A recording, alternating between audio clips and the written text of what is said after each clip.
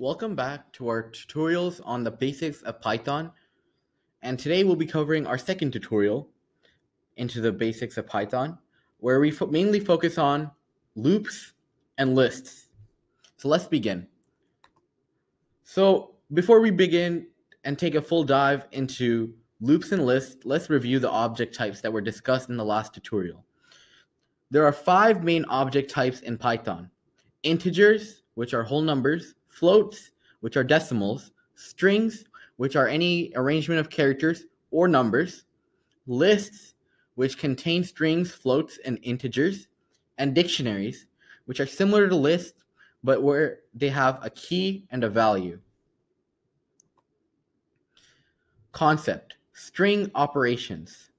So when we collect an input from a user, we can't predict how they're going to give it to us. They can give it to us capitalized, all lowercase, or if they're feeling emotional, they might even give it to us all capitalized. So to combat this issue, we will actually face issues when we try to maybe put their input against an if statement, and when we're comparing it with something else, because Python is case sensitive. So if something is capitalized but the exact same word, it won't find it to be a match. So that's why we need to sometimes convert our user's input into a lowercase, uppercase, or capitalized form, however you format your program. So here we are given some syntax for converting strings. So here you can see we're collecting an input of what is your name, and then we're printing out different versions of it by converting it into lowercase, uppercase, and capitalizing it. So if you take a string variable dot lower, it'll convert it into a lowercase. If you take a string variable dot upper, it'll convert it into an uppercase. In this case, name dot upper, name being the string variable. And then if you do string variable dot capitalized, you're going to get the first letter capitalized and the rest lowercase.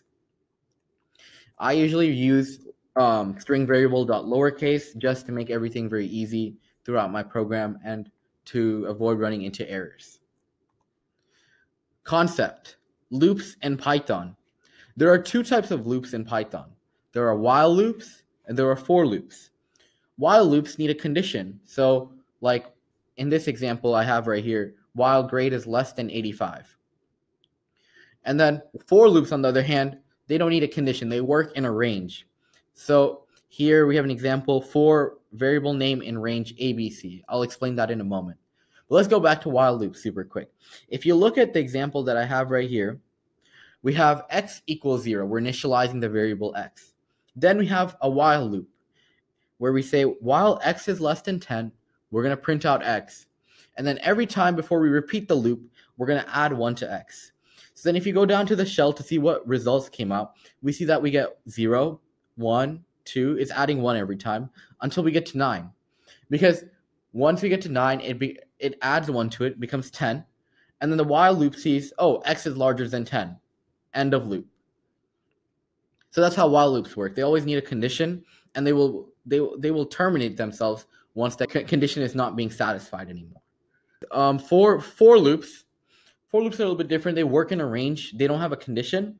So if you take a look at the example right here, I have a for variable in range 0, 22. Print var. So let's break this down into pieces. So we have for var in range. So the var is a variable that we initialize in the for loop. It is not going to be a variable that we used from before. Brand new variable. So for variable in range 0, 22. So you can see here, I have A, B, C in my example. So what is the A? A is where we start counting from. For loops basically count. So we're going to start counting from 0. B is, in my example, 20. And 20 is where I'm going to stop. If variable or this var equals 20, we're going to terminate the loop. And then the 2 that I have right here is C from right here in my example. And that's equal to the step. The step is basically how much we're adding by each time when we're repeating the loop. Up here in this while loop example, the step was 1. Down here, we're using the step as 2. And you can see that in the shell when we're counting, because it goes from 0, 2, 4, 6, 8, and so on. For loops are more commonly used and much more easier for counting than while loops. Both can accomplish the same thing, but for loops do counting in a much more efficient and compact way, while while loops do more work for satisfying a condition. And also, while loops are commonly used for the while true loop, which is a loop that is going on forever unless broken manually. So here we arrive on our first challenge. It's called spam. We're going to write code that asks the user for their name. Then we're going to say hello 100 times. We're going to say hello name 100 times. And then we're going to add the total number of times at the end of each print statement. And then at the end, we're going to print finished. So let's open up Python. I have it quick and easy to access right here. So this is the shell. Let's make a new file. Drag this right over here. And before we start coding, it's really important that we always save our files and save our work so we don't lose it in the case of our computer crashing or something happening. So I'm going to name this file loops and lists. So let's begin. So the first part of that challenge was to ask for the user's name. So we're going to do name equals input. What, and here we're going to ask a question. What is your name? Close the parentheses. Now we're going to spam them. And since we're counting, as you may recall, it's saying say hello 100 times and add the total number of times at the end of each print statement. So since we're counting the number of times we've said it, it'll be best that we use a for loop, since for loops are the best for counting. So let's do for any variable. Let's call it var in range. And we're going from 0 to 100. And then we're going to do steps of 1. Since we're doing steps of 1, we don't have to include it because Python already knows that if you don't include anything for any argument for C or any value for C, it's automatically going to assume you're doing steps of 1. So we don't need to put anything there. So just to test it out, why don't we print out var? So let's run it. Ask for what is my name. And it's going to count to 199. So actually what we need to do for our B argument here, or the number where we stop, we need to put it at 100 and 1 because it's stopping at 99 because it'll go to 100 and then it'll say, oh, I'm at 100, I'm done. It'll stop. So that's why we need to add one more so it'll go all the way up to 100. So now what we need to do is to satisfy the criteria of this challenge, we need to print out their name and hello. So let's start off with printing out hello. And then we'll print out their name and then comma var. So I think that should do the trick. Let's run it. What is your name? Put in my name. And there we go. I just got spammed 100 times greeting me. So let's move on to the next challenge. Challenge, odd or even. Print numbers from 1 to 50. And if the number is even, print even next to it. If the number is odd, we print odd next to it. Very simple. So since we're counting again, what we want to do is use a for loop. So let's go back to Python. Let's comment all of this out. And let's use a for loop. For, this time I'm going to name my variable x in range 0, 51. And then, since we are testing if they are odd or even, we're going to have to use an if or else statement. So let's do if x, when divided by 2, if the remainder is 0, this percentage means whatever the remainder is of the division problem. So x divided by 2, the remainder has to be 0, so that means it's an even number. We're going to print out x, the variable x, and then next to it we're going to print out this number is even.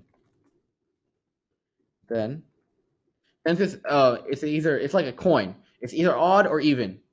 We don't have to use an else if statement. We can just use if and then else without any statement, and we can just do print x. This is a odd number. I think that should be enough to tell us which numbers are odd and which numbers are even from 0 to 150, 0 to 50. So let's check the work. 0, this number is even. 1, this number is odd. 2, this number is even. Perfect. So the computer has now been able to tell us whether a number is odd or even. So that challenge has been completed. Let's move on to the next one.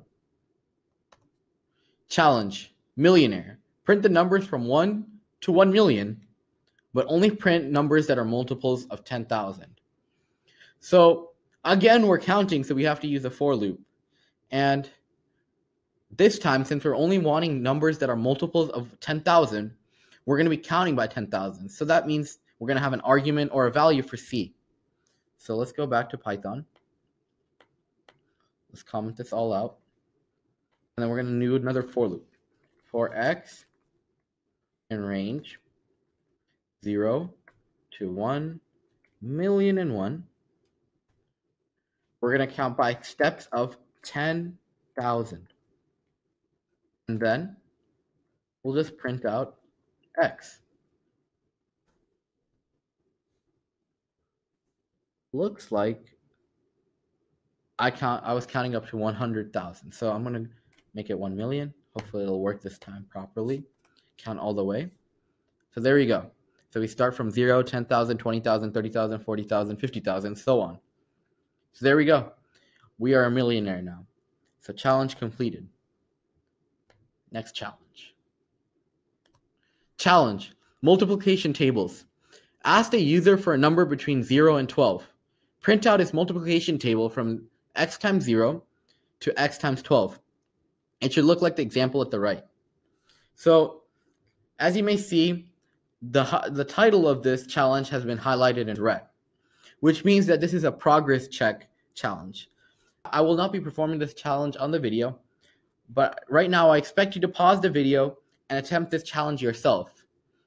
At the end of the unit, you will turn in these challenges to be reviewed so you can move on to the next part of Python. Similarly, this next challenge is also a progress check challenge, and you'll have to submit this one. And in this one, where you draw a star staircase, use a for loop to draw this pattern right here. And the range will be 1 to 15. And one helpful hint is that you should use a string variable, which is equivalent to the asterisk or the star, and then you should multiply that string variable so you can get a nice resulting staircase, like the one pictured right here. Concept. Lists in Python. Lists contain multiple values, so that could be an integer, a float, or a string, or you could even have a list of lists. And the way we denote a list is using a square bracket. And we separate our items by using a comma. And each item in the list is numbered. But unlike us, we usually we number the first thing in a list as number 1. What the computer does actually is it starts from 0. So the first item in a list is 0. That means the fifth item in a list, what we might call a fifth item in the list, the computer will index it or reference it as the fourth item, as 4. So if you want to call, let's say, the 12th item in a list, you're going to have to call item 11 because the computer always starts at 0. So down here, I have an example of a list. I have a list variable equal to different car brands. And as you can see, these are individual strings, but they're all within this list, and they're all separated by commas. So you can use lists for a variety of things in Python. You can use it for grocery lists like we do in real life. You can use a list to store something, a lot of things of the same nature. I've personally used lists when I'm making games and I need to track the coordinates of, let's say, a mouse or a player or the moves of a player or keystrokes. So, concept, adding to a list.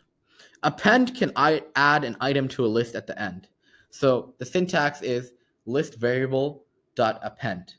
And then don't forget your parentheses. So let's go to Python and let's create our own list and try that out. So let's comment this out. Let's make a list. let's make a list of car brands like we did in that example. So we name our list, which I named car. We start our list or denote it with a square bracket, and then we put in our item. So I'm going to put in Audi, BMW, Honda, and let's just keep 4 items. So let's do Toyota. So we have our list right here, and if you take a look at the PowerPoint, if we do list var dot append, we can add items to the list. Inside of our parentheses, we need to add the item. So let's go to our Python program. Let's do car or list var, which is car in my case, car.append. And then we're gonna add Tesla. Let's close the parentheses off. And let's print out car. Let's see what the list looks like now. No one's surprised. Now we see Tesla in the list because we appended it or we added it to the list. Another way to add something to a list is to insert something. So what append does, it adds something to the end of the list. But let's say I want to insert something into the middle of the list. That's where you can use insert or list var.insert to add whatever you want to your list. So the syntax for this one is a little bit different. The syntax for appending is you just place the item and it adds it to the end. But for insert, you have to add where to add it and then what to add. So as you may remember, as I discussed before, list starts at 0. So if I want to add something, insert something at the beginning of the list, I'd have to put 0 as my A. But if I want to put in an item, let's say as my third position on my list, I would make A 2 because 0, 1, 2, that's the third item. So let's try insert. So let's comment this out. Oops. And let's do car.insert Tesla. Let's say Tesla is the #1 car brand. So we're going to put it at 0. And we're going to print out car.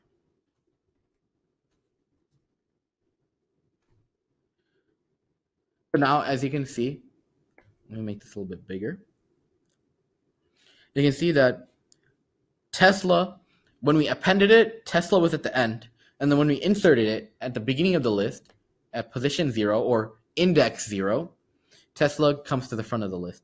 Now, if we would change that number to, let's say, 3, it would be at the 4th position in the list. Now let's run our program. As I predicted, Tesla is the 4th item in this list. So let's see what other list functions that we have. Let's look at this new concept, removing items from a list. Pop can remove an item from the end of a list if you don't put anything inside of the parentheses. However, if you do put a number inside the parentheses, it can pop or remove something from that index or location. So let's try that out for ourselves. So let's first do car.pop. And then let's print out car.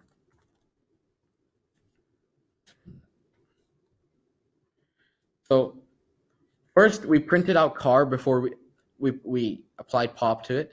And as you can see, the last item was deleted, which is Toyota. But now let's run that again, but let's pop the second item. So since we want to pop the second item, we're going to have to put 1 because of the counting of Python. So let's run that again. Hopefully this time we're going to lose BMW.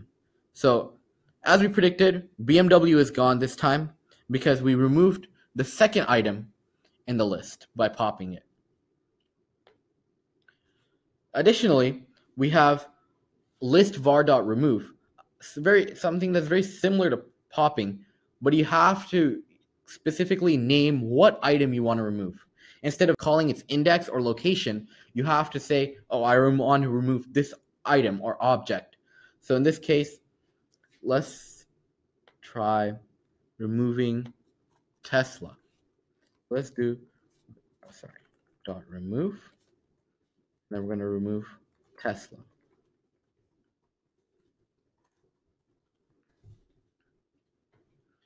So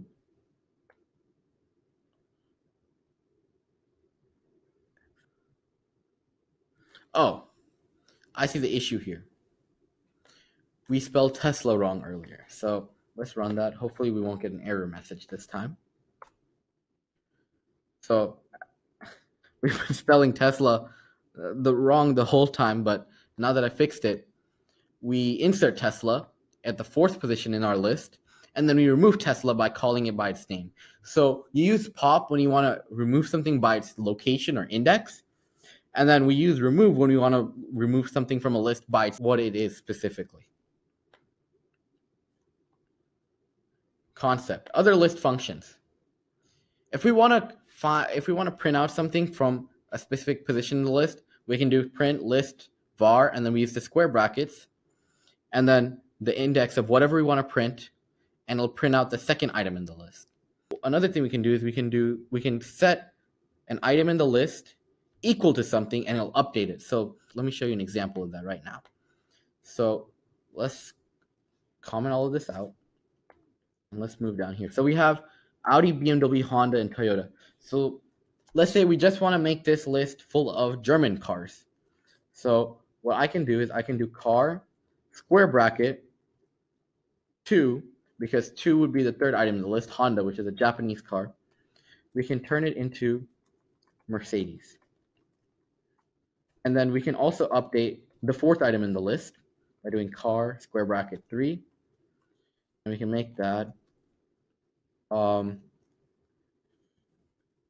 AMG, another car manufacturer, part of Mercedes. So now let's print out car.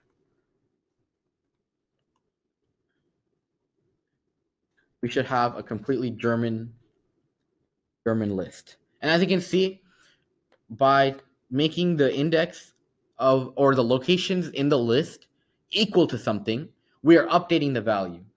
So it now becomes Audi, BMW, Mercedes, AMG instead of Honda and Toyota because we updated those values. Now, we also have random.shuffle and then in parentheses list variable. So before we can use that, we have to import the random module that we discussed in Python 1. But all this does is basically it shuffles the list. So if I want to do that to my list, what we can do is we have to first go to the top of our program and import random. Then go to our list right here, and we do random.shuffle, and then our list variable car. So now if we print out car, we should get a whole different order. So yeah, so as you can see, the list has been completely randomized this time away around. And that's really helpful if you want to maybe make a quiz game and you want to randomize the order of the questions, or if you want to choose a random question to give to your user. So other list functions. List var.reverse can reverse a list. List var.sort can alphabetize a list in alphabetical order. And then len, and then if you put list var inside of it, or your list variable, gives you how long the list is or how many items are in the list. Challenge, login system.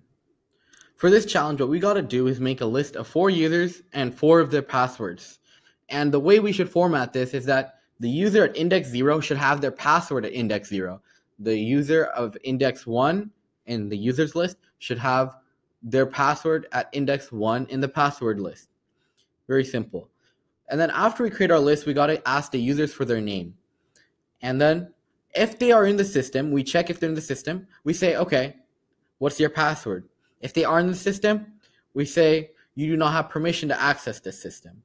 And then let's say they have the correct username, but not the correct password. We tell them wrong password.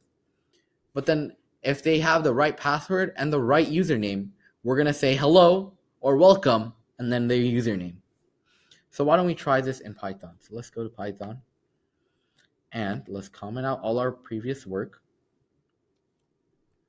And the shell is a little bit messy, so I'm going to restart the shell. Python shell. Let's bring that here. And let's begin. So we're going to have a list of users. So users equals square bracket, me, Ryan. Let's have Bob. Let's have Billy. And let's add Charlie.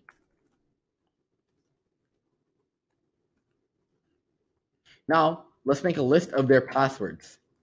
So just for time's sake, I'm going to make everyone's password the same. Just 1, 2, 3.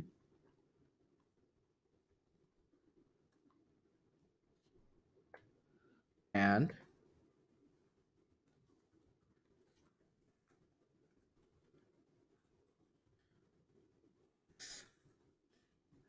now that we've made the list, both usernames and passwords, so index 0 and index 0 of both lists, that's who it belongs to. So I am at index 0 of users list, so my password is at index 0.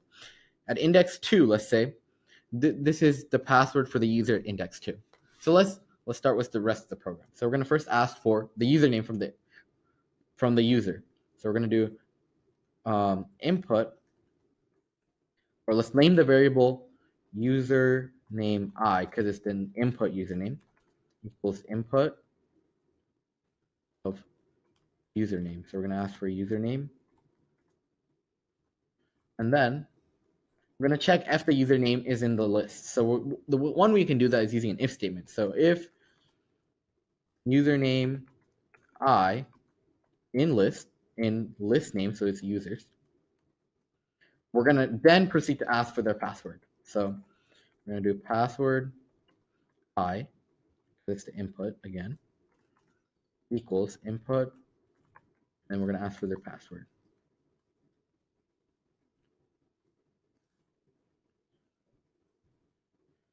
So, and then now what we have to do is if they're not in the system, we got to say you're not approved. So you're not approved. So let's first test out our system. Now username, put Ryan. Password. So since I was in the system, it's letting me put in my password. However, let's say I am an imposter and my name is Andrew. You are not improved. Perfect. So let's work on to the part of the password. So password equals input password question mark. So we're collecting the password. And now what we got to do is check if their password is correct. So another if statement, but instead of doing in, we're going to do if password I is equal to, because we're comparing two things. That's why we use two equal signs. Equal to passwords, the list, square bracket. Then we're going to do user dot index, because we're trying to find out the location from the first list. So, and then username I. So let's close off all our parentheses, and I'll explain to you what we're doing here. So what we're going to do is we're comparing the password to their password. And the way we find their password in the list, not just anybody's password, is we take the index or the location of their username. So let's say for me, the location would be 0. So then we're going to find what is the password, what is a stored password in the list at 0, which is 1, 2, 3 for me. So is the password that I inputted equal to the password that is stored for me? If it is, we're going to say welcome, print welcome. Otherwise, we're going to print wrong password. Let's test out our program out. And whenever you're writing a program, it's always a good thing to test out every single possibility or every scenario. You can anticipate everything and all the problems before users use it. So username. So let's type in someone who's approved. And looks like we've made a mistake because it's saying I am not approved. Let's try that one more time. I might have put a space on accident. There we go. So that's an issue I made, was that I put a space before typing in my name and it was not able to recognize me in the system. So now that we didn't put a space, it's asking me for my password. So let's put in 123. It says welcome. Perfect. Actually, just to make it a little bit more personalized, let's add their username. So let's do username I. So just to keep it nice. But now let's run it again, and let's run it as someone who's in the system, but they forgot their password. 234. Wrong password. Perfect. And then the last scenario. I'm a complete imposter. My name is Andrew. You are not improved. Great. So our program now works, and I believe we have completed all the requirements for this challenge. Next challenge. This one is a progress check, and this challenge is a username generator. We make a list of adjectives, and then we'll make a list of nouns. Then we use the random module, and then we choose a random item from each list and generate a username randomly. So I have an example of that posted here. So you have a list. Well, this is a little bit of a funny example. It's for anime, but it does a really good job in showing what we're looking for. We're going to have a list of adjectives here, and then we're going to have a list of nouns right here. So then you're going to use random to choose one random item from here, and then you're going to use random to choose a random item from here, and then you're going to make a username. Put them together and make a username. And this is a progress check challenge, and good luck. So that concludes our in-depth discussion of loops and lists for part 2 of learning the fundamentals of Python. We'll have more videos coming soon, and if you have any questions, feel free to contact me on our website or email me. I'm always available, and please leave a like and subscribe. Thank you for watching.